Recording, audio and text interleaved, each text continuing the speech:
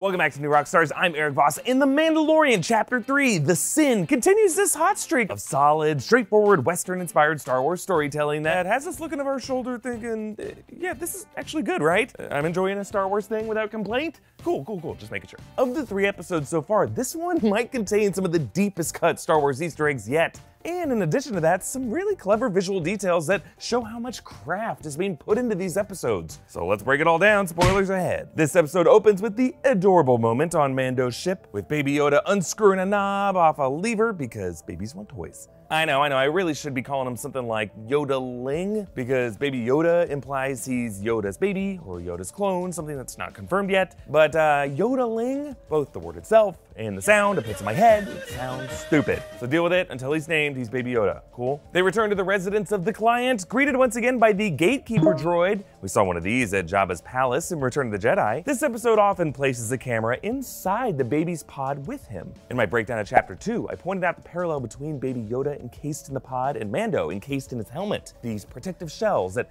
limit their views of the outside world. Mando hands off Baby Yoda to the client in Dr. Pershing, and Pershing's red scanner light reflects on Mando's helmet, as if he too is undergoing a kind of identity verification in this moment. What kind of man is he? Is the bounty worth giving up this innocent child? The container that the client stores the Beskar inside is an awesome Easter egg. This prop is from The Empire Strikes Back. It's carried by a random Cloud City resident named Wilro Hood as people fled the city. The prop is made from an ice cream maker, so fans over the years have loved this and called him Ice Cream Guy, and during production of The Mandalorian, Jon Favreau shared an Instagram post of it. I just love that it ended up playing a pretty big role here. Herzog opened it. The client is insulted when Mando asks what they're gonna do with the kid, pointing out that asking about the fate of the bounty is against guild code. This episode as a whole is very much about codes, ways, customs. Before, it was Kuil who would repeat his mantra, I have spoken.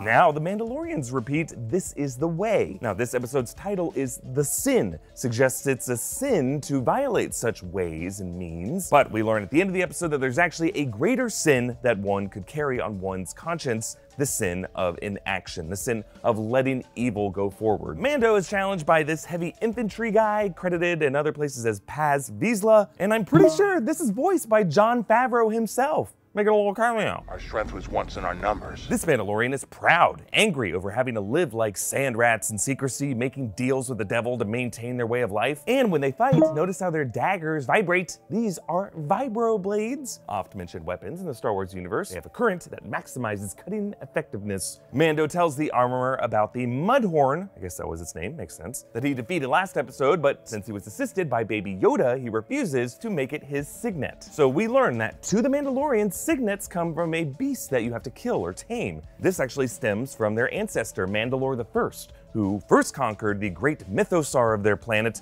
That's why the leaders of the Mandalorians bear as their signet the skull of the mythosaur. The armorer forges for him whistling birds, guided bullets similar to Yondu's Yaka arrow in the Guardians of the Galaxy movies, which he does command via whistling. And once again, during this forge montage, Mando is triggered back to memories of his family under attack. We see in this memory that the attackers are super battle droids. These were used by the Separatists during the Clone Wars. So here's my question. If the Separatist droid is the one that attacked Mando and his family, leaving him with a lifelong hatred of droids, who do we think rescued him here? Is it a clone trooper? Or someone we might know, like Anakin Skywalker? General Kenobi? Hello there. Or could his rescuer have been the great Yoda?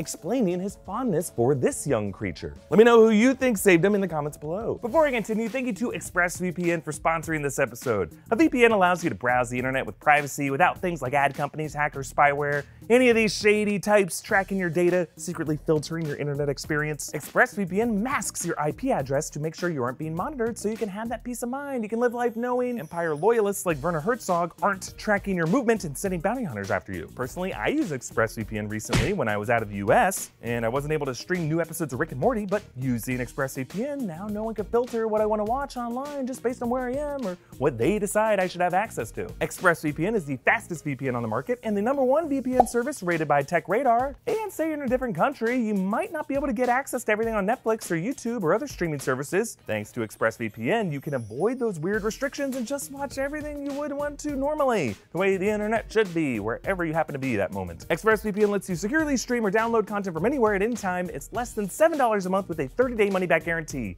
And you can get 3 extra months free by clicking on the link in the description and visit expressvpn.com/newrockstars. Moving on, Mando returns to his guild leader, Greef Karga. He has been paid well in Beskar too, something that gives Mando pause, because in his eyes, every piece of Beskar is a stolen natural resource from his home world that belongs to his people. So later, shooting him in that piece of metal seemed like kind of a stinging reminder of that. Mando's next target is a Mon Calamari, whom Greef describes as a nobleman's son. Perhaps that nobleman could be the war hero Admiral Ackbar, though it's a little racist to assume all Mon Calamari are related. It's a trap! Greef says that the bounty hunter is on the ocean dunes of Karnak. Karnak could have gotten its name from the Karnak temple ruins of Egypt. I appreciated Mando's diss of the New Republic.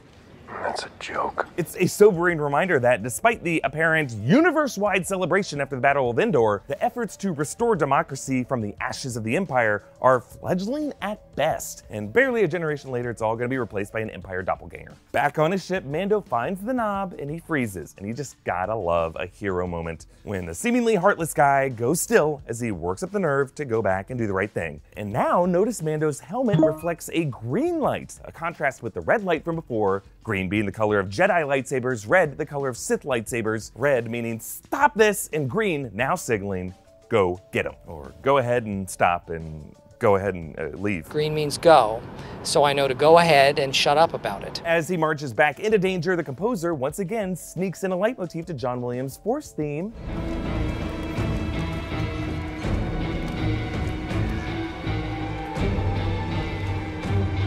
Mando spots the discarded pod in the garbage. I pointed out before how that pod was designed to evoke the shape of an egg. And now seeing this empty eggshell in the trash reminds Mando of how his previous clients handled that egg bounty.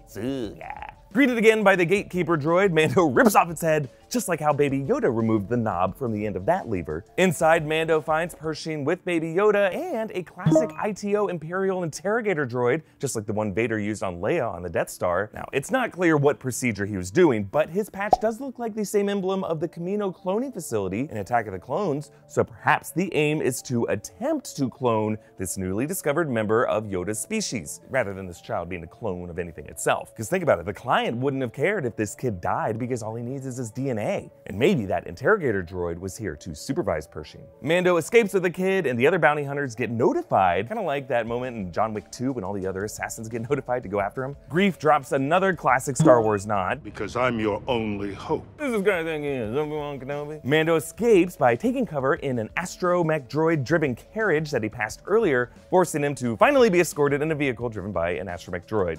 No droids. He gets bailed out by the other Mandalorians on jetpacks, including Paz Vizsla, who later soars behind him, gives him a salute, which with this being Favreau has gotta be an Iron Man shout out, right? And coming full circle with the opening scene, Baby Yoda finally gets his ball. And if you listen closely, you can hear he lets out this tiny little giggle, reminding us of the moment that we first met one of these things back on Dagobah, similarly laughing it up as he played with the stuff that he shouldn't be playing with. Comment down below with your thoughts on this episode. Follow me on Instagram and Twitter at EA Voss, and subscribe to our WikiLeaks podcast feed for all of our Star Wars analysis. Thanks for joining me. Bye.